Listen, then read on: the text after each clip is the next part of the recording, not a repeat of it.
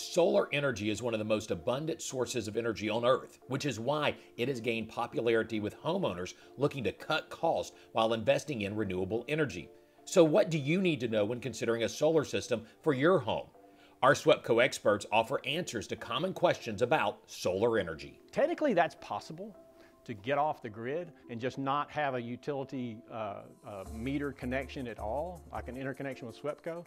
It's difficult. If you want power 24/7, it would be extremely expensive to install solar and enough batteries that you wouldn't have to be on the grid at all.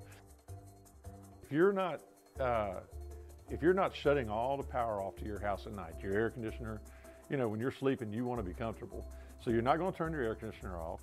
Your refrigerator is still going to be running, but that solar panel system is not producing power at night. So you're relying on us. What the vast majority of people do an interconnection agreement with us that are getting solar, do an interconnection agreement with us, and that keeps their meter with SWEPCO, which provides them power when their solar system is not providing power. Of course, the sun doesn't shine all the time, and even if you have batteries, they're at a cost point that you're not going to have enough to run your home 24/7. So at night, you definitely will be drawing from the grid, and during the day, as things cycle on and off, and depending on the size of your system, you'll still be drawing from the grid at points.